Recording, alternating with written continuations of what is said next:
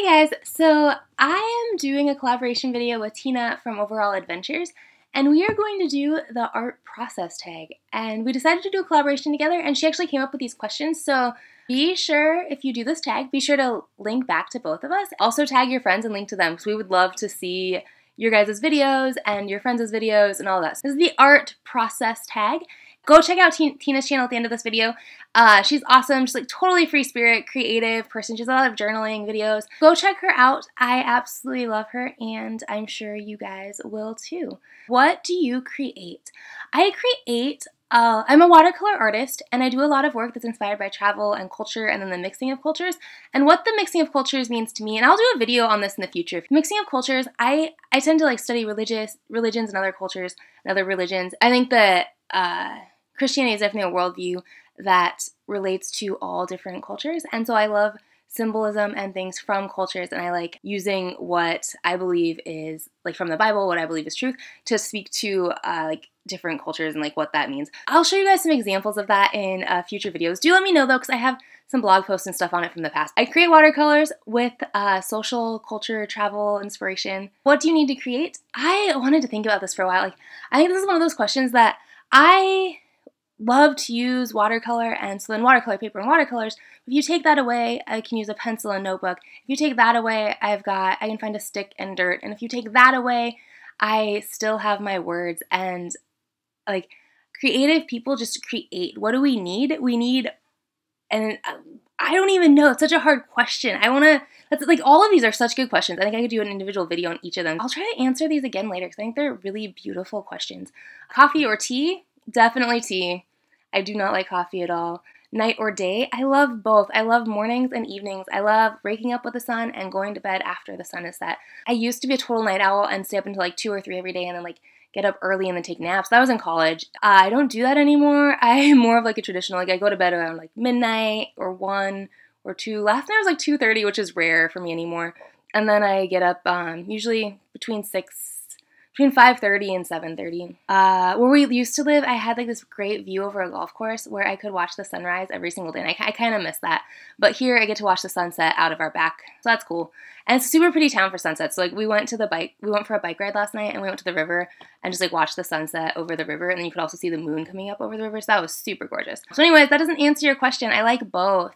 I just did a painting, 2 paintings that ask this question as well. Where do you find inspiration? Travel, culture, nature. I love being outdoors, but definitely travel and culture in different languages and people groups and all those types of things, as you will see in my future and probably some of my past. I'm trying to do more stuff in the future that is like my work, my art, travel, culture, that core concept group. Routine or wing it? I definitely do both. Routine, I need to set aside days like that I keep for my art, and then within those days I kind of wing it a bit more. What are your typical artistic challenges? I'm not quite sure what that means. I'll come back to this one later, I think.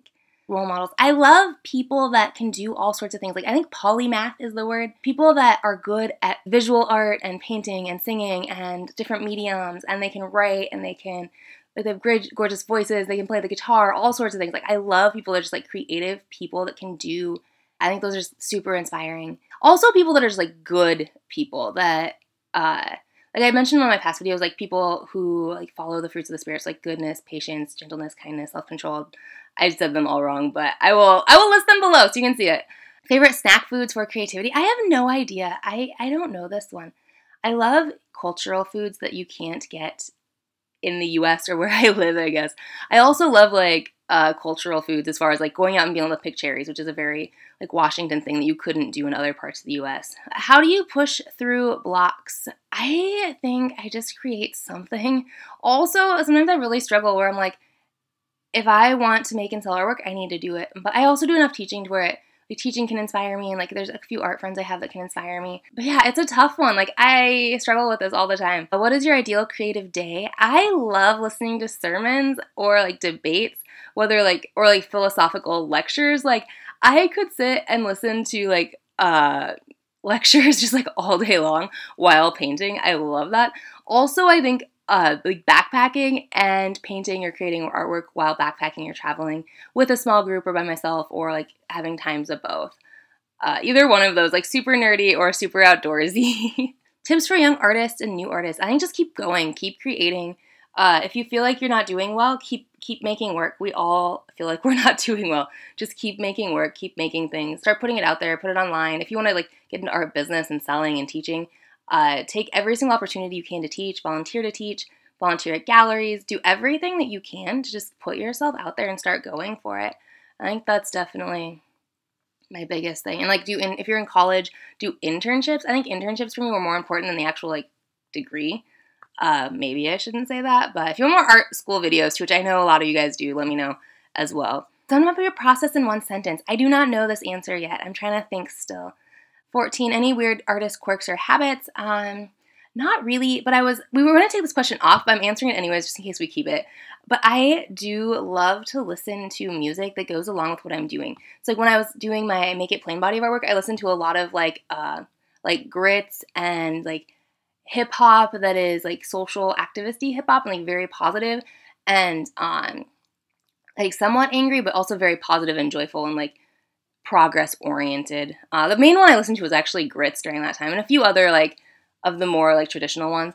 Also like, and then when I did my like India artwork, I listened to Bollywood the whole time, and now I'm listening to like different music from the different cultures that I'm studying within my community. So it's I think I listen to music that matches the work. So thanks guys, thanks for watching. If you enjoyed this, be sure to subscribe. I make art videos on Tuesdays and I try to do Thursdays as well. I also do random videos throughout the week from time to time. Sorry. But I upload on Tuesdays. I upload studio tours on Tuesdays and other videos as well, off and on throughout the week. But my art is travel, culture, and those types of things. So if you like it, be sure to subscribe. And I will see you guys around. I love you. Hit like, all those good things. Thanks, guys.